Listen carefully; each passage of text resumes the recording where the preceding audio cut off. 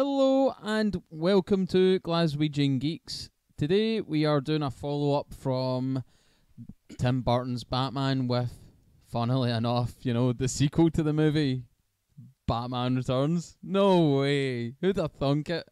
Batman has well and truly returned All in over this sequel. This movie. Anybody can say what they want about this film. I personally think that it's one of the best sequels ever made. I'm going to be honest. Oh, best sequels ever made, as in all the movies and all the sequels? Yeah. Wow. You know how Wow. you know what I mean? Based on based on what it was for the time. Yeah. Do you know what I mean? Aye. And I mean, this was a film that genuinely aspired to be even madder than the first. So Definitely. at the time, people were sort of like, "What the fuck?" So Batman Returns, I think it upped its game, and it really definitely upped its game. Multiple villains, as every good comic book sequel will have. Multiple villains equals more fun. Well, yes, and especially when the two villains are a villain who is an A-grade villain, Yes, but usually acts like a B-grade villain. You know, he's very political, so they really changed that. If you've never seen it, treat yourself. It is definitely. sheer madness, and it's just great fun. But the two villains in this film who take the spotlight are Catwoman and Penguin. Two villains that, well, they are up there, but definitely in a more prominent light, I would say. Yeah, absolutely. A fantastic addition to have these two characters. Purely because, I mean, Penguin in the books by this point was never really explored as like the psychopath, the mobster who gets shit done. You know, he was very much like Penguin. To me, was very much a villain who was laughed at quite a lot. You know, he wasn't a villain that was ever really taken seriously. But this film really kind of puts him in It took it in a dark turn though, like a very, very fucking dark place. Like, okay, it's a Tim Burton movie. Of course, it's going to have dark themes throughout it. But realistically, wow. And Both. you know, Danny DeVito plays the Penguin, and we have Michelle Pfeiffer as. Here's the thing. See, Danny DeVito, I can't imagine anyone else playing him, like playing a penguin. Like, you've seen the comics. Dumpy fat man. You know, like he was absolutely perfect for this role, and he played it in such a kind of chaotic, kind of maniac way that it worked. Yeah, and I think Michelle Pfeiffer plays a fantastic Catwoman. Oh, hands down. Hands down. She had a lot of good stuff, but we'll get to them a little bit further on. Mary, would you like to explain the story to our lovely listeners? Just a basic. Yes. Rundown. The story, well, as I was getting at, the Cobblepots are a bunch of dicks, aren't they?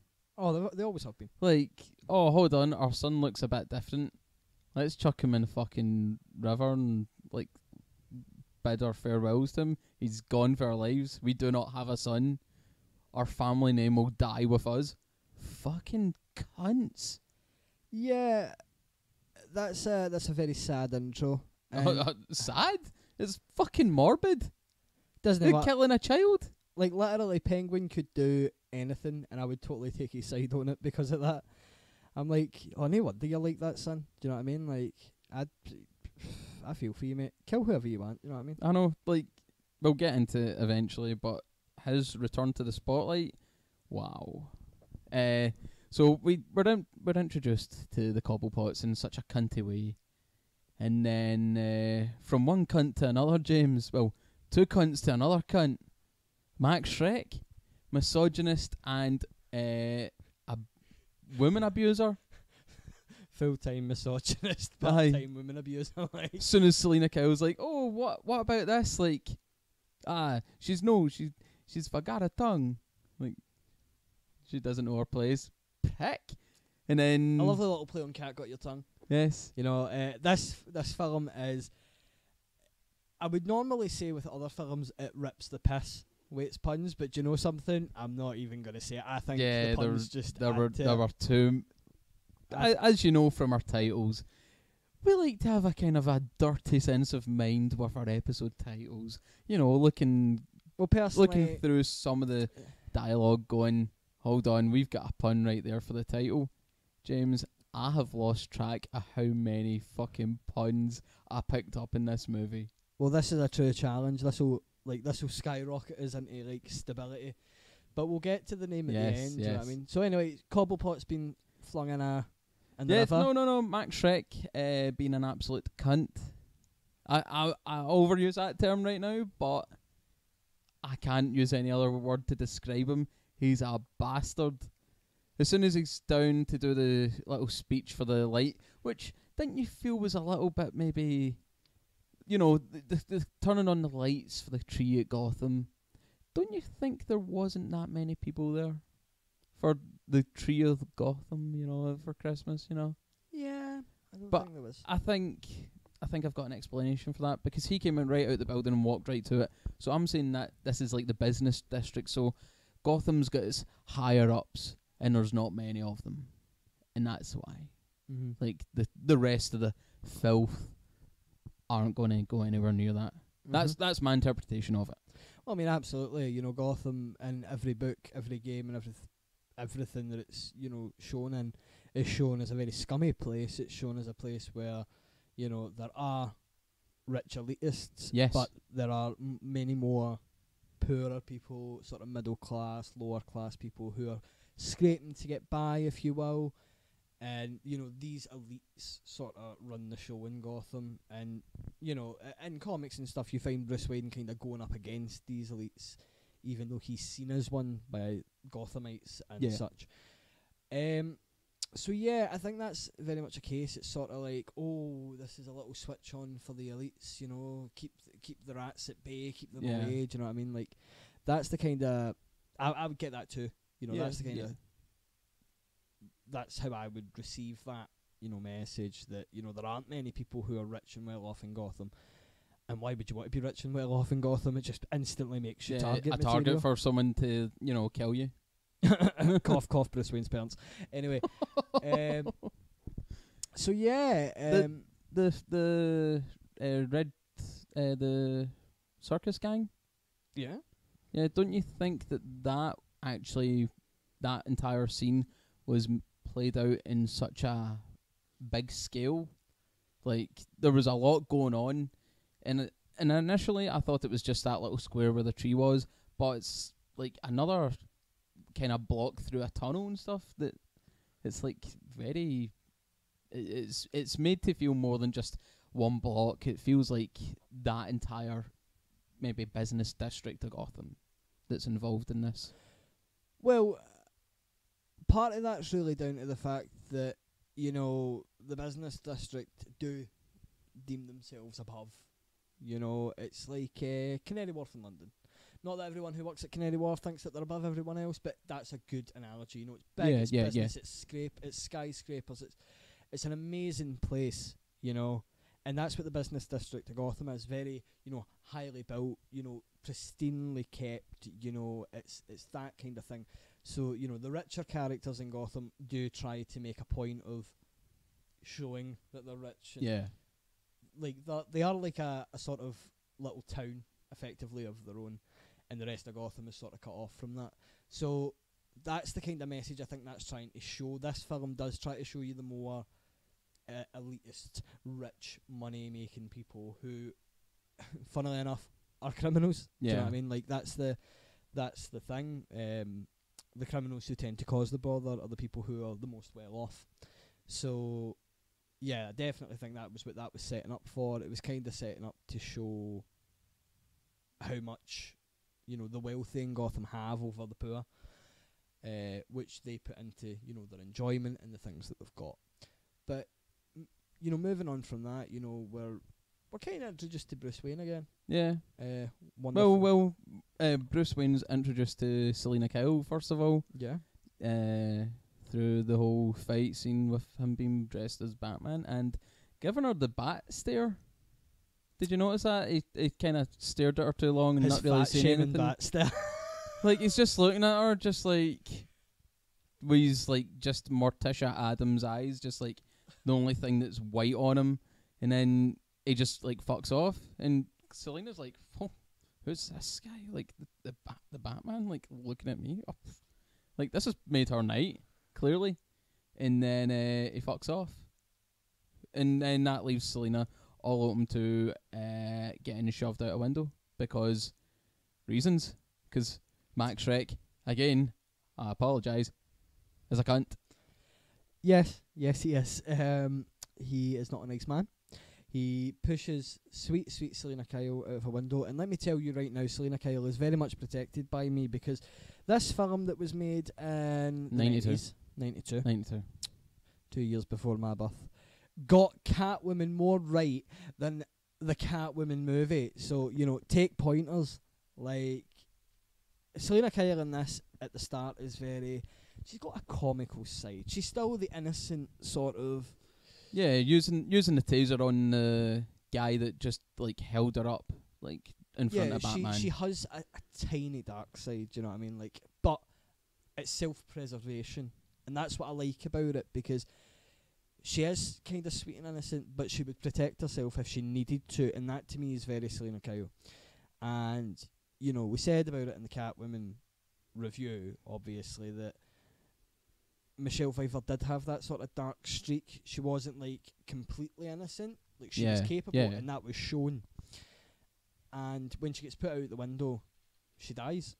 Well, I would say she falls through multiple kind of like canopies, like for the building, and then she hits the ground. So I'm saying right there, she's obviously taking a serious hit to go through each one, but it's slowing her down. And then she hits the concrete. So I'm saying that she's got brain damage right there. Like, right from the get-go, this sets on her entire... Well, I mean, this is the thing. Changing persona instead of a fucking halitosis fucking cat. Well, there is still a cat that crawls on her, which yeah. by the way, isn't CGI. Yeah, and it really doesn't have halitosis. And is that's how you put effort into your movie. But, yeah, so... when she comes back with her, you know, it's like something in her has just snapped. Yeah, that's why I'm saying she's got a bit of brain damage there, because she's not completely herself. We only get a small snippet of how she is, but we know that what she turns into isn't obviously who she was, you know. And yeah, she's in a bit of a plot for vengeance. Yeah. So she's not. If she is brain damaged, she's not that brain damaged that she's forgotten it. But I think very much before this, she's very much just been the working woman. I think the idea of Catwoman in this is to be someone who is perfectly sane and normal, and who goes through one bad day. Yeah, one extremely bad day. One extremely bad day that sets her over the edge, and it kind of reminds me of the Joker a little bit. Yeah, it's like, you know, that near-death experience that changed her, which is quite interesting. So yeah, you know, we're introduced to Catwoman that way, and also right before that, we are shown the true extent of what an absolute prick Max Shrek is. The Penguin just going, "Oh, what about your toxic waste? Oh, that could be from anywhere. Oh, what about the paperwork for it? Oh, that would have been shredded, taped up." And then he's like, "What about some other guy?" And he's like, he's on vacation. And he's like, "Hey, it's me. It's whoever's hand." And you're just like, well, this guy is blackmailing him to fuck. Penguin, this is what I love about Penguin. He is an absolute wee shit in this. But he's almost doing Batman's job better than him, because he knows all this is going on. Yeah, that's like he's got the evidence of like somebody dying, you know, like that would be Batman in a second. But as we discussed last time, for Tim Burton's Batman, he's a shit Batman. Yes, he is. And like I say, like on the subject of Penguin, there, Penguin has always been renowned for being a little shit, right? Even when he's not mad, you know, he's renowned for being a little shit. But it's because he's intelligent, and the Penguin really has nothing to lose. In terms of, like, especially in this film, you know what I mean? He doesn't have a family. He doesn't have, the comforts and stuff like that. He doesn't even have his gang. Yeah. So he he does have the Red Triangle gang or the Circus gang. Yeah, he's got a small gang, but it's not like his big crime syndicate that we're used to seeing him with. So it's quite interesting to see that. But he is absolutely fried, man. There is like, this is the good thing about these Tim Burton films. Tim Burton goes to the extent to make sure the villains' heads are fried. Like, there is something not right with them, and that's good. It pushes it. Like, I love, for example, Michelle Pfeiffer in this, and I love Danny DeVito in this. They are Catwoman's probably the most comic accurate to a degree, but Penguin is something completely new and fresh, and it just works. I think, in Batman Forever, when they were doing Two-Face and Riddler, they thought, Penguin was a success, so let's fry these guys' brains. Literally, let's fry their brains. Let's, like, burn Two-Face, and let's just literally fry the Riddler's brain, and boom, we're sorted. But the thing is with Penguin was that Penguin had a lot of charm in this film. Penguin is sitting there like, do what you want to me because I'll get the last laugh in the end. And that's the kind of thing that he goes by. And I like that. I really like that with him. He's so unpredictable as a villain. Yeah. And that's what makes him really interesting. And honestly, I'm so surprised that no film today in our modern age has tried to bring Penguin into it. They would obviously try to make him more realistic because he's not someone who has, he's not actually insane. The Penguin, really. Yeah. I mean, he gets put into Arkham, but he's not really insane. He's just a bad man who does bad things. A violent prick. Yeah, he's a bad man who does bad things, and that's how that should be looked at. So this film obviously takes it and gives him a more childish approach, but it's so dark and adult at the same time that's just, it's like when he was thrown into the river as a child, he stayed a child. Yeah. That's what it feels like to me, because he's all like, oh, yeah, like, I can do this, everything's fine, and he's not scared. And that's a good villain. If you ask me, that's a good villain. Yeah. A villain who is so smart, so intelligent, so charismatic, and so unable to give a fuck about what's going to happen. And I love that. Yeah. But yes, anyway, so further on through the story, we see... well, one thing I picked up, Bruce Wayne nearly makes a cock-up. Again? Yes. Well, Again? Well, not the good way, but the bad way.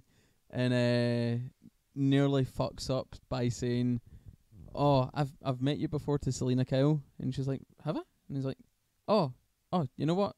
You look familiar. Like, have I seen you before? No, I must have been mistaken." So he nearly makes a cock up, but that's the thing.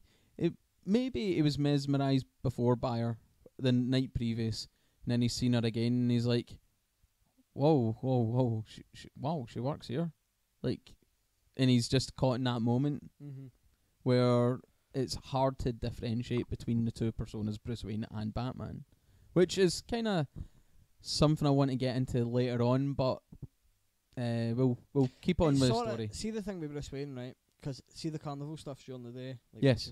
That's at night, isn't it? But yeah, that's it's like you say, it's differentiating between the two personas. When he's Batman, he's very cold, very silent, very jaded, and very uncooperative with people. Whereas during the day, he's Bruce Wayne. Yeah, that's what he's had to get into his head. During the day, I'm Bruce Wayne. At night, I'm Batman. And it's like you say, that difficulty to really grasp his situation, that is his life. And when he sees Selena as Bruce Wayne, he's thinking as a human, he's thinking as Bruce Wayne. Whereas at night, he's thinking she's just a civilian. Leave her. Do you know what I mean? And it's very different to how, other actors have portrayed Batman in that sense, because I think that one thing that certainly gets missed is the dual life and how it plays on his mind mentally, and how he genuinely believes that him, Bruce Wayne, and Batman are two completely different personas, which is explored in comics like Batman R.I.P. Yep. Things like that, where it's like, what if Batman was just Batman and Bruce Wayne wasn't present? What if Bruce Wayne didn't exist in his head effectively, and he was completely Batman? He would be violent, he would be evil, he would be sinister, and he would kill people. Bruce Wayne is the humanity that brings that back. So it's like I say, it's it's understanding how severe his situation actually is mentally, because Batman and Bruce Wayne are two completely different characters, and that's a really interesting point to make, because a thing that always gets missed out is that Batman is just as mad as the villains. You know what I mean? Like, that's a big point to me. Of course. But he's doing it because he thinks he's right, and to some degree, you know, he's the hero. We agree with him. We think he's right, but is he right? Like, what if he goes that step too far? Yeah, that's always the question with him. And in the past, he has. So, you know, that's that. But yeah, like the first film, there was a good bit of fluff in this, but some actual good fluff, mate. Good fluff. Did you notice that? She was mentioned once, but kind of it was a couple times it was dropped that Bruce Wayne was actually still reeling from a past relationship with Vicky Vale. Vicky Vale. Oh, can we just forget about her? She's not important. No. I like that. There's that connection between this movie and the previous film. There's a instant connection to go like, oh, why isn't she here? And maybe I think it's hinted that she couldn't handle everything that was going on. Yeah. So, well, obviously, a killer clown tries to like seduce you, and you I'm sure you wouldn't be okay coming out the other end of that, would you? No, I suppose you wouldn't. But to be fair, yeah, she, you know, she's a bit of a Vicky Vale, right? To me, has always been a character that goes out of her way to get what she wants, you know. And in the first film, you know, she's not effectively like that, but you know, she's with the Joker. Like, there was bits where I was seeing like bits of Harley Quinn in her. Yeah, I was just saying that. Oh, I could be tempted with the Joker. He seems nice. He can fit a 2 foot long gun down his trousers. I wonder what else he's got down there. Like a fucking cobra. Like, it's that's it. But I like Vicky Vale when she's Vicky Vale. Yeah, she's the reporter. The first film made her a complete love interest, and that wasn't Vicky Vale. Vicky Vale to me is a reporter who actually, while she supports Batman, she goes against him. Yeah. Do you know what I mean? And I just felt they were like, Vicky Vale's a popular name, let's use that. You know, people who like the comics will know Vicky Vale, but, you know, it wasn't Vicky Vale, it was just a name, really, in that film. It connects it, makes it feel bigger, you know, like... It makes it feel like this Batman Returns genuinely has a past. Yeah, and also, it makes it feel like Bruce Wayne is, I don't know, maybe even more emotionally scarred from it. Having found someone that he likes, because as we established, Tim Burton's Batman was kind of year one Batman. Yeah. So he's found someone that he's shared all this with, she knows everything, and maybe he just was too open with her, and she couldn't handle it. So maybe he's also emotionally scarred from this, which is also a kind of good parallel for Selena Kyle. She's very kind of mousy and stuff to start, kind of... Oh, I liked what you done there. I liked what you done there, mousy. Oh, that was an unintentional pun. Mate, I'm here for the puns, whether I mean them or not. I'm into it. Right, okay. But, yeah, so she's a little bit mousy. She's a little bit scarred, you know, like, she makes jokes about guys and stuff when she's feeding her cat, you know. Crazy cat lady. To be fair, that's one of the best lines, you know, and like, you know, my boyfriend swears by it, is the bit when she walks in, she's like, honey, I'm home. Oh wait, I forgot, I'm not married. Like, yeah, it's that humour, like that sort of, my life is such a mess and I know it, but like, I can still make fun of myself. She's got that humour. Even when she becomes Catwoman, she's still taking the piss out of herself. It's great, you know. She's just like, I don't care, I'm here for the banter, and that's a big deal to me. You know, that's what Catwoman is to me. She's a character who takes the piss out of everyone else and effectively herself. You know, she's a strong character, and her strength is shown through her ability to make jokes at anything. You know, she could be facing death itself, and she's just like, it's alright, I've got it covered. We're alright, we're cool.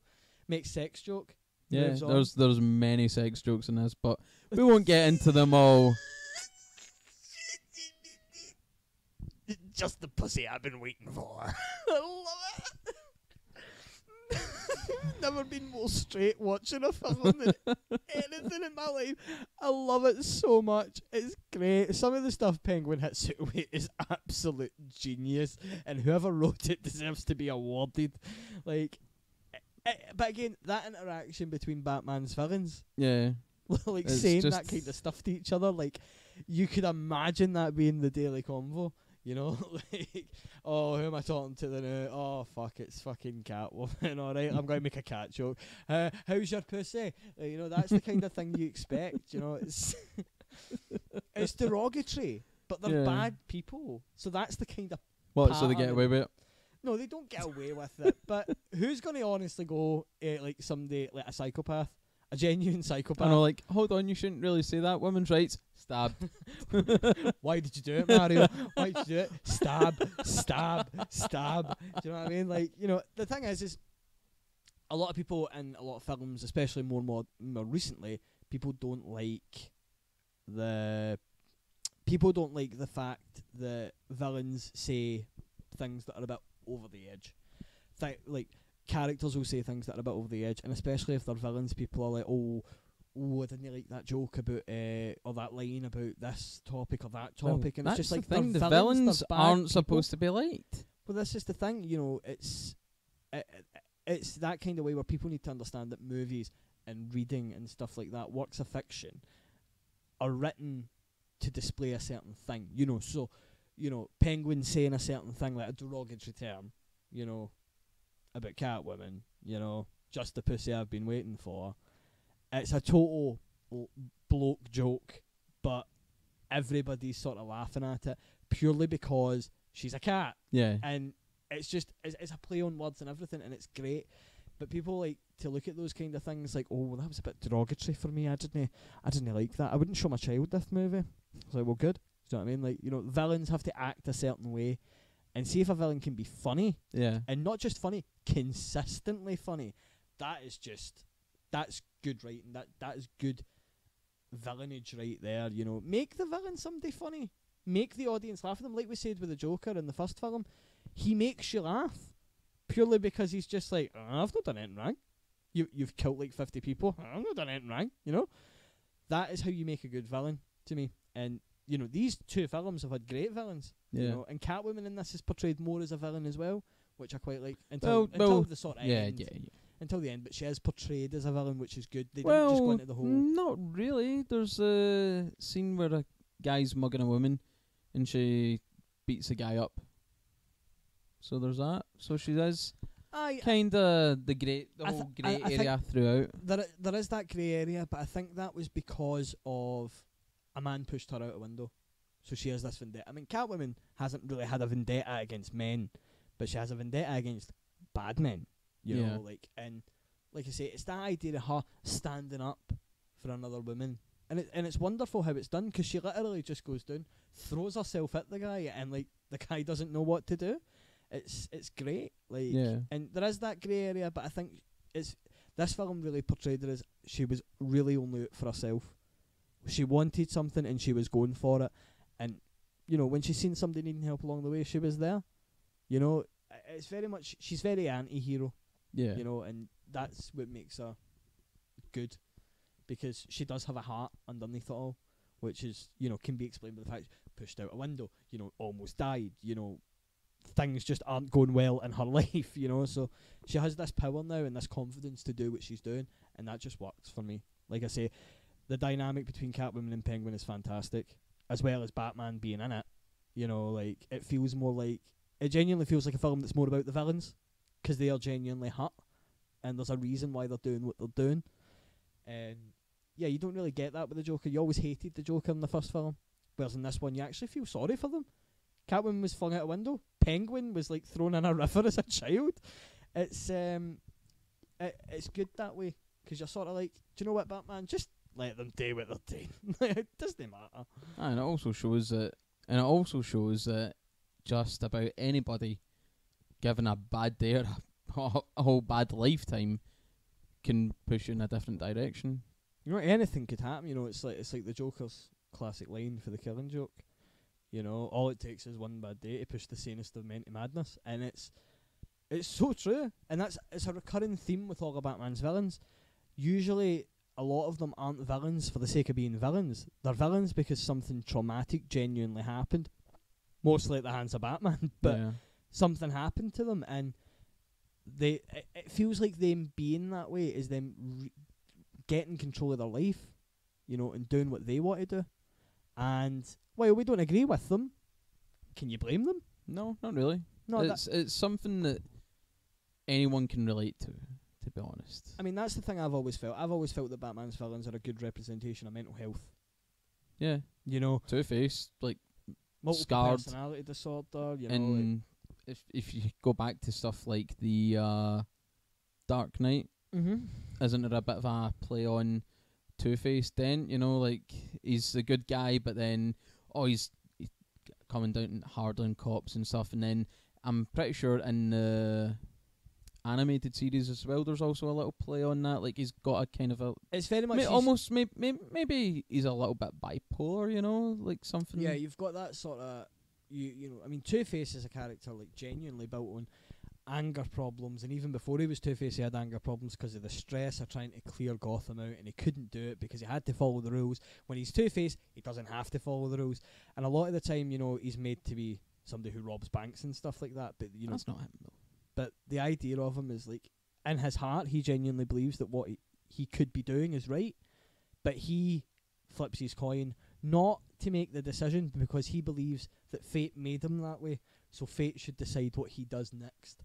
That's the kind of thing that, you know, gets you, and that's, you know, very interesting. You know, Catwoman is a character who, as well, pushes to, like, you know, needing something. I mean, she's anything but bipolar, but you could push her into that kind of category of, like, if she's like, I really need some new jewellery, I'm going to go out and take some jewellery. You know what I mean? You know, that spontaneous nature. And all of Batman's villains do have sort of connotations to mental health. Catwoman, more of a kind of good guy-esque. She's very much somebody who does her own thing. And not all of the villains are like that, but this film sort of portrays Penguin as being someone who was abandoned as a child. You know, he was angry and, you know, raised by penguins. And less said the better. Raised by penguins. No, we're going to talk about that. We are going to talk about that. No, I can't. And you've got, you know, you've got Joker who fuck knows what he has, but, you know, he's well and truly, gone. Close to his shit. Like, but yeah, that's an interesting little tidbit there on Batman's villains. You know, you can always look into them. Yes, there's always some do fantastic that. stuff. But yeah. So later on in this film, well, before we get into anything else, there's a lot of nice little scenes of Bruce Wayne, gonna sound old fucking fashioned here, courting Selina Kyle, like going on, like bringing her around the mansion for a wee date and stuff, and then hold on, Alfred, just say something like I'm going out of town or something, and then she's like, shit, I've got to be somewhere. Just say I've got a thing. Come up with a dirty limerick or something. And he's like, one has sprung to mind. I will do my old pathetic man again. I won't fucking care, James. And there's those nice little build-ups. It's definitely a better love story in this movie than there was in Batman. Because they both live the same life, but on opposite ends of the spectrum. Yeah, they're mirror versions of each other. They're made for each other. Yes. That has always been something... Which is something really nice. It's nice to see, but there's just in the run up to the third act and the Penguin just not giving a fuck, wanting to blow up Gotham because he feels rejected, which he's not really helped himself with. Some proper fucking supervillain plots in this film. Like.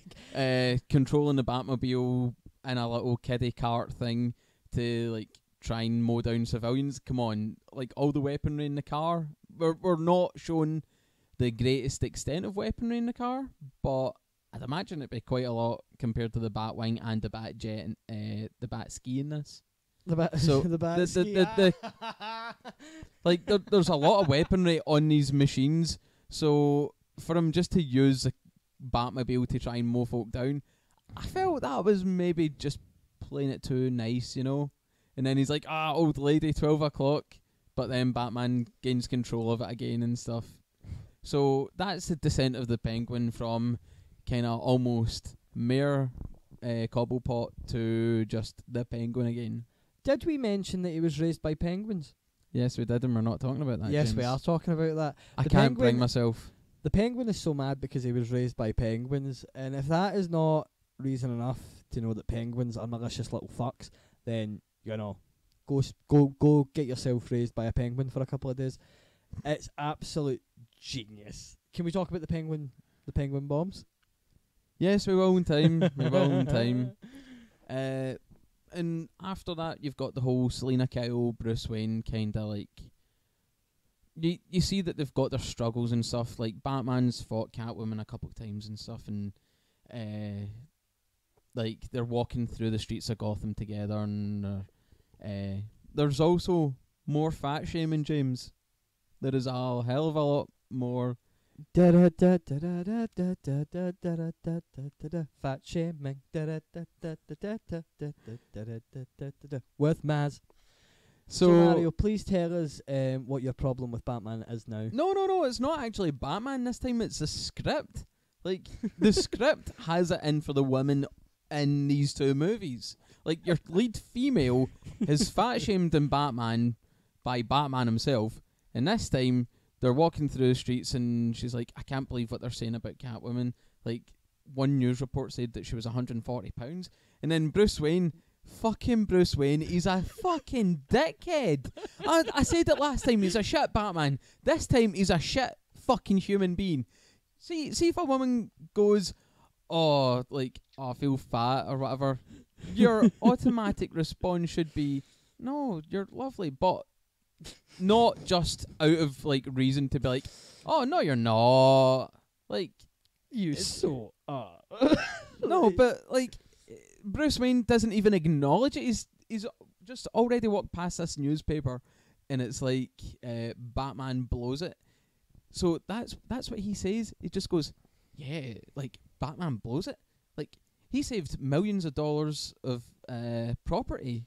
Like, Bruce, the woman is just fucking said something about a woman being, I wouldn't even say overweight. Like, 140 pounds isn't overweight. It's just the society going, oh, women must be size fucking whatever. And it's, like, see, honestly, whoever fucking wrote these two scripts needs to have their fucking balls fucking heavily booted. Maybe it was Milo Manara when he planned on, doing a wee jaunt around. Oh, don't even start about fucking like, you know, what? Like, am I the only one that's picking this up that someone has it in for women in their weight? The first film was absolute fat shaming, and I was there for it, right? Aye. The second film was just completely ignored. Not just like, I really don't give a fuck about how fat you are. Like, Bruce Wayne is just like, doesn't even acknowledge it with a facial expression. He's just like, hold on, that newspaper I walked by, Batman blows it. Like, no, he didn't. Like, which is a nice little parallel. They've got their problems with the media. Like, the media's putting a spin on both of their alter egos, dragging them through the dirt, and it's just it's nice that they not only are connecting as two singles and whatever in the crazy world of Gotham, but they're also connecting with like little bits like this, and it's very nice to see like that from them instead of just, oh, we're doing this. It was very much to showcase and highlight the fact that these two characters are actually the same people. Yeah. They are made for each other, and Catwoman and Batman have always been made for each other. There's never any denial of that. So that bit of the film really kind of done that, because it's, and like you also say, it's like she's saying, she's worrying about like her not weight, not to be stereotypical, but it's a womanly thing, to really concern about your weight. And ladies, you shouldn't. But like I'm surprised that we never got a scene where Catwoman finds a news reporter that reported this and like cuts his balls off with her claws. Because that would have been too far. Right? No, I think that would have been justice. Just like 140 pounds. Does this look like 140 pounds? But I mean, look at the difference between it. Because she's sitting there going, fucking news reporter saying I'm 140 pounds. Am I fuck? Do you know what I mean? Like, and then you've got Batman going, I didn't destroy all that stuff. Did I saved it? Do you know what I mean? Like, it's sort of like, there is that two ends of the spectrum, and it's like, to him it's all about like, to Batman it's like, to Bruce Wayne it's like, I didn't do that. I didn't blow all that money. I didn't do that. And then Catwoman's just like, you know, it's the ladylike thing to go, how dare that fucking bitch say that I'm 140 like pounds? Like, that, what a fucking lie. I'll get on the fucking scales right now and prove her wrong. How fucking dare she? I'm gonna go up to her fucking office and kill her, or him, whatever. If it's a him, he's certainly getting killed. If it's a woman, we'll talk it out. But you know, that's the thing. You know, it shows you the two different sides of them, and what kind of, and like I say, right, weight is obviously a big issue to a lot of people. Yeah. But see, Catwoman, it's not a problem. Right? She doesn't really care. Do you know what I mean? Like, but you know, you've got that sort of thing where she's just, it's almost like a subtle joke. It's almost like they're reporting that I'm 140 pounds. How do they know that? Like, you know what I mean? It's that kind of. She's still trying to. She's thinking about like, how the fuck? Like, you know what I mean? Like, that's how she thinks, and that's good. Whereas Batman's sort of thinking of the more logistical side of it. I'm like, oh, for fuck's sake. Like, yeah, and that takes us to their kind of like final scenes together. They go to the ball together, and that is actually a really nice scene. It's clearly done intentionally with Catwoman and, well, Selina Kyle and Bruce Wayne both going to a masked ball unmasked, and Catwoman makes a nice little line of, "Oh, I'm tired of masks." Like, she's not been doing this as long as Batman, clearly, but it's shown the mental and physical drain on her. Like, she looks fucking like exhausted, and she's to the point of emotionally scarred that she shows Bruce Wayne her gun. Like, she's got a gun to kill Max Schreck, like the guy that pushed her out a window and tried to fucking kill her. So she's just done with the world. She's just like, I don't care, I'm gonna kill him and they can do whatever they want with me. But Bruce Wayne brings it all back. Obviously he kind of suspects something, and they throw in the mistletoe kiss line, which I'm guessing at this point he knows that she's Catwoman. yeah. But obviously she doesn't know that he's Batman. And you see the... Well, I mean, like, you see the detective and all that. Yeah, do you know what I mean? Like, you see the proper emotional torment going through her face at this point, just like, what? Like, she even says to him, like, does this mean that we need to start fighting? And clearly she sees that her vendetta against Batman for, like, pushing her off a roof and whatever and stuff, he didn't mean that. He was... If he wanted to, he could have, like, stopped her another way, or he could have done worse. And now that she sees that the man behind the mask, who she's grown attached to, she's like, he's not a bad guy, so that makes Batman not a bad guy. And then just as they're about to go away and talk their differences out and stuff, and maybe happily live happily ever after and whatever, Penguin strikes, and that's where the penguin bombs come in. James? Penguin bombs. Penguin bombs are the best weapon ever created by a penguin ever. You know what I mean? Like, it's... it's... In a lot of your Lego Batman games, Penguin will always be seen as having a penguin that will blow someone up or do something mental. You know, do you remember the days when the Penguin was all about his umbrellas? Yes. Yeah, well, not in this film. You know, oh, but he has the hypnosis umbrella. Oh no, that's just to give him a splitting headache. But that line was very nice. Like, Max Schreck going, "Is that supposed to hypnotise me?" No, it's supposed to give you a splitting headache, and then it just aims umbrella just ever so slightly away. Bang, fires. That's beautiful right there. That's Penguin. You know, that's Penguin all over. Do you know what I mean? He's just Penguin. But that's what it is. You know, Penguin bombs are great. What did you think of the Penguin bombs? Did you like them? I like them. Would be on top of this, like, going to town on Batman as well, which I'll get into, but also Penguin, if he had survived, would have been suffering severe consequences for using penguins as weapons of mass destruction. Because Batman uses bats to distract Penguin and push him through the glass. Now that's fucking cruelty to animals right there. Do you know something? I don't even care by that point. By that point, I just don't give a fuck. Penguins are everywhere. Fucking bats are everywhere. Do you know what? I'm at it. Right? I just, literally all Catwoman had to do was bring an entourage of cats, and then I would have just been like, this is too far-fetched for me.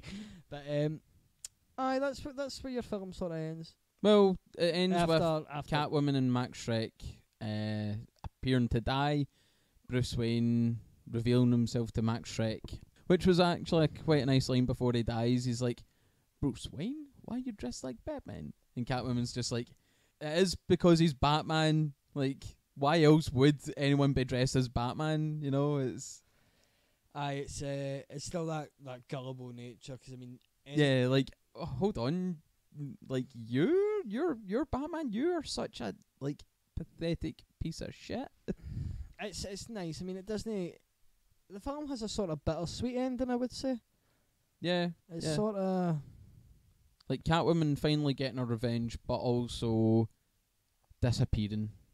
That's quite a sad moment. Because Bruce... You could tell that Bruce was maybe, like, fed up with this already. And from the looks of things, he did love and care for her. Yeah, and that's always the very twisted side of their story, because Catwoman usually always leaves. Yeah. Purely because she can't do it anymore. She doesn't want to be in Gotham anymore. Like, Catwoman's sort of whole story has always been that she does reside in Gotham, and she does help Batman, and she does do X, Y, Z, and she has a relationship intimately with him in the comics. But sometimes she just doesn't want that anymore. She wants to start again and have a new life, and that does have an emotional burden on, Bruce, because they are quintessentially, they're made for each other. They are absolutely made for each other, and there is that grey area with Catwoman, but whenever Batman's with Catwoman, there's a grey area. Yeah. Sometimes he'll let her away with things and stuff like that. A lot of the time he won't, but sometimes he will, and that's the really nice thing about that he cares enough about her to handle her differently, and I'm just going to be honest here. I think Michelle Pfeiffer played one of the best Catwomans I've seen. Definitely better than Halle Berry. It was different. I'm going to be honest with you, right? I liked Anne Hathaway doing it, but there wasn't that comedic charm to her. I didn't think. There was a few in-jokes, but... Yeah, just when she vanishes on Batman, and that was really it. Aye, but even then, it's like, there was none of that sort of flirty banter, there was nothing like that. Yeah, there actually really wasn't. It was very flat. To be honest, I wouldn't exactly have flirty banter with Christian Bale. Just saying. But, that's what felt like it was missing. Because Nolan grounded his films, he maybe would have felt that was too cartoony, or that wasn't right. Yeah. But it worked in this, because Catwoman was a bit mad, and everything was just a sex joke to her. Everything was a joke. Everything was this and that. Even the line that is going to be our episode title, James, is one of Catwoman's many epic lines. Take it away. Today's episode title is brought to you by Catwoman, who once said, "Always confusing your pistols with your privates." I've done that a few times. I usually refer to my privates as pistols. Alright, fire and blanks again. Oh, fuck off. Ah, Pun King. Let's talk about costumes before we Yes, wrap up. yes, costumes. Batman's costume, pretty much the same. Really. Yeah, pretty much. Nothing really different. Catwoman's, wow. Homemade realness. Yes. Selena, the challenge this week is homemade leather realness. Hit us with something, and she hit out with that. Like, that was fucking... That's a good costume. Like, I'm not going to lie, watching that as a kid, not knowing what sexy was, but always just going, I like her. I like the kind of design on it, the stitch. It's almost, I never even noticed it back then, but it's almost like a kind of corset as well, like in the mid-region almost. It's like the stitching Yeah, It's sort yeah. of like, because the whole outfit is sort of, it looks like it's been shoddily put together, Yeah. but in the best way. And that outfit kind of reflects on her. Like, she's a broken woman. Want to know as well, the moment that she comes in the house and she's like grabbing things, and then she sees this, and she's gonna like make a costume, and she's like smashing shit. See the lights that says "Hello there." I only noticed it this time round, but she smashes out the T for there, and the O in hello, so hell here. I fucking love that. I never even noticed it until I actually had to rewind it to make sure, like, hold on, I remember that sign there before, but she smashed out the T, and I'm like, hell here. Fucking, it's little things like that that really get me off. Aye, it's this sort of idea that she's a broken woman, she's a destroyed woman, and that kind of came across in the costume. You know, it was very stitched together, it was very makeshift, Yeah. but it was a good sort of analogy for her life. Yeah. You know, it was broken apart, and she has to put it right. She has to make it practical. She has to put it together. And I still think to this day, Michelle Pfeiffer's costume is one of the best Catwoman costumes ever made. I would say the best, because you've got the Batman 66 Batman show, kind of classic comic booky style, you know. Anne Hathaway's is real tech. I would say real tech, you know. I think it tried to be like sort of Arkham City comic book Catwoman, Yeah. but it kind of fell on its arse a And bit. then- Because if you're going to do that, go the whole way with it. You know, like, don't make her look like a cat. Gear the goggles, Yeah, gear the yeah. outfit. We'll know who she is. Do you know what I mean? And then Don't try to do Catwoman with Halle Berry, which is just, you get two costumes, but the first costume was actually better than the second. Enough said. Let's not, we've already discussed that shit. Let's not go there again. Penguin, fucking Rags beautiful. to riches, Beautiful. like rags to riches. He was just sitting there, like, and he did look like a penguin. You know, he had the bandages Yes. on his arms. He had the on his hands to, you know, kind of keep his fingers together. He had the tattered suit. Yep. You know, he was a mess. A bit of a slob. Like, the it's receiver- kind of like Do onesie, you know kind who of. he looked like? Riff Raff a wee bit for There's Rocky Riff Raff. Horror. The Yeah, butler a yeah, bit, yeah. but, Aye. but like Penguin's suit was like much worse. Aye. But like that, you know, you're trying to figure out what Danny DeVito looks like. Imagine a midget Riff Raff for Rocky Horror, right? You won't regret it. But aye, that's that. Yeah. I could probably look at that. Penguin was really good. Penguin really fit his character. A dishevelled man who was abandoned, and he looked that way. He looked homeless, but he was he was dangerous, man. He was a danger. So definitely looking at that. Yep. And we're getting into one of my favourite segments on the movie reviews, James. The budget. Yes, the budget. So, Charlie, how the budget? yes, for the budget. That was my Tory voice. This. Appreciate it. No, I'm sorry, I can't. The Tories can go suck a dick. But And that line will be cut from the podcast because I do not want to get done. So, the budget for the movie, James, was estimated $80 million. And I have to guess how much it made. Yes. Okay, but you have to give me the hint. Did it make more? Okay. Did it make its budget? It made its budget. Right, I had a feeling that it would. Yeah, because the last one was, if I remember correctly, was about 30 million estimated to make, and it clawed back, about 350, I want to say, 300? Rings a bell. It rings a bell. So, James, 3 guesses. Right, so so the budget was, again? Estimated 80 million. 80 million, right. So I'm going to assume 480 million? No. Am I close? I can't say anything. Oh, I need to stay impartial for your other 2 choices. I know, but I want to know if I'm close. No. Okay, I'll just say higher or lower. We'll play this game of higher and lower. Right, okay. Lower. Right, okay. Okay. It's in that region, I can tell.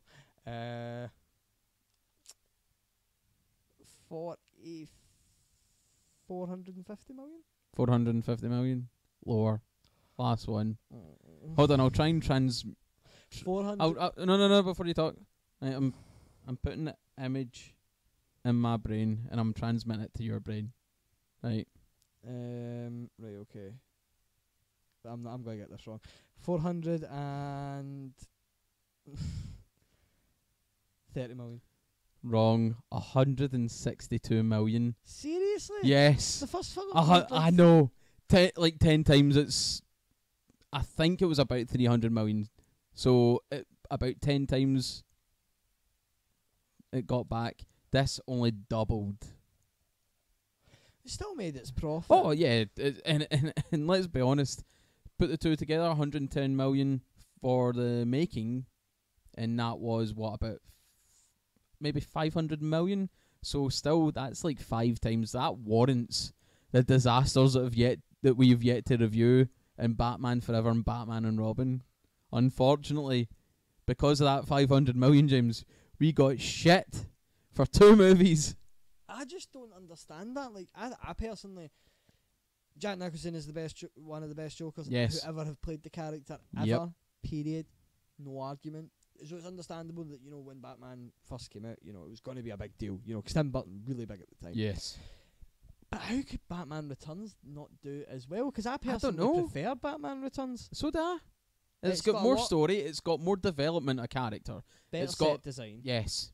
Much better set design. It's same-ish, but it is more better. Refined. It's more refined. And you've got more.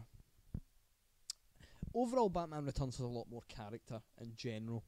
Yeah. So I don't know how. And didn't I tell you that? How do you feel with Bruce Wayne? Michael Keaton as Bruce Wayne. I said last time you'll probably feel different about him because there is more screen time, obviously, over 2 movies to develop into a character. Now, how did you feel with that? I still don't like him. Really? I think the first one was him trying to deal with the fact that he was confronting his parents' killer, so he was a bit mad. And this one, he just seems depressed. Yeah, because he's came out of we're led to believe that he's came out of a relationship with Vicky Vale. So everything that he's had before, he's caught. Yeah. And dealt with. Well, no so much caught, but dealt with his parents' killers, which initially birthed the whole torment and anger that he's had for years. And now the one person that he's maybe been able to rely to that's not Alfred. Because let's be honest, if he stuck his dick in Alfred, we'd all feel a little bit weird about it. Oh no, why would you put that image in my head? Because I'm a bastard, James. And now I've just said that you've put that image in my head and people are going to be like, oh my god, he's actually thinking about that. What a fucking strange man. Well, guess you what? are a strange man. I am, right? And I don't mean it. He done it, right? Yeah, it was my fault. I will manned up to it. Absolute prick. The one person that he can rely on has basically abandoned him, probably going, "You're too fucked up for my liking." So he is a little bit depressed in this because I think he played the more reserved and laid back Bruce Wayne, who is harbouring a lot of anger and a lot of rage. But I preferred them to the first film because the first film he was just acting more mental. Yeah. You know, whereas this one, he was a lot more like, you know, Bruce Wayne that we would know, we would come to see. Very Christian Bale Bruce Wayne, you know, very calm, reserved, man of very few words, and relying on Alfred to get him out of, like, sticky personal situations that he can't be asked dealing with. That to me was a lot better. I still, is he improved much? Here's the thing. Like, I think out of what you've seen of Ben Affleck, and obviously Adam West stuff, and you've seen Michael Keaton's 2 performances as Bruce Wayne and Batman. Out of those 3, because we'll get into Forever and Batman and Robin. Trust me, we fucking will. But out of those 3, kind of and Christian Bale. Mm-hmm. Out of those 4 actors, who would you say is the better for Bruce Wayne and Batman? I'm gonna go out on a limb here, right, and I'm just gonna call it for what it is and for what I've seen. Ben Affleck, and I'll tell you for why. Because Ben Affleck was by far the best thing about Batman vs Superman. Oh yes, because he played the angry, calm, reserved Bruce Wayne, who's been through a lot more shit than Michael Keaton has. A lot more shit than Adam West went through, and a lot more shit than Christian Bale went through. You know, he lost a Robin, he's lost his family, probably had run-ins and scrapes with Catwoman, probably been through all that. He is the refined Batman, and Ben Affleck just plays it so well because he's no scared to break the rules. He's no scared to go that wee bit further, and I think Ben Affleck needs to be in the right film with the right script to really show us that he is, for that part. And I think he is. Honestly, I do. That's just what I think about it, and I think he's brilliant. Still waiting to see him go against Jared Leto. Yeah. 'Cause I think that could redeem Jared Leto. Because the best Joker's at his best when he's gone against Batman. Of course. There's no argument there. So I want to see that before Jared Leto or Ben Affleck spit the dummy. Okay. Because I think it could be good. What about yourself? I'm split with nostalgia and Being realistic. no, like it plays a major part. Like that was for many years until the recast. Was my Batman, Bruce, Michael Keaton. He was Bruce Wayne and Batman to me for years. So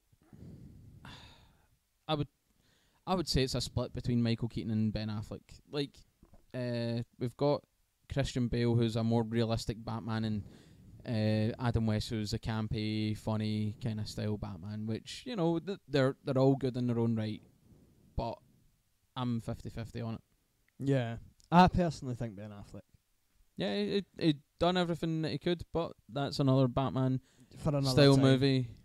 Same bat time, same bat channel. Yeah. Same bat time, same bat channel. Same And- bat Glaswegian Geeks. And that is the end. No, you never, don't jump the fucking gun here. Out of 10? 1 out of 10. Yes. I'll give Batman Returns a good solid 7. Oh, you gave Batman an 8 if I remember correctly. Did I think you did. Cut Because it out, I cut gave it it out. an 8 as well, and I'm going to go out on a fucking limb here well, no, and sorry. say 9.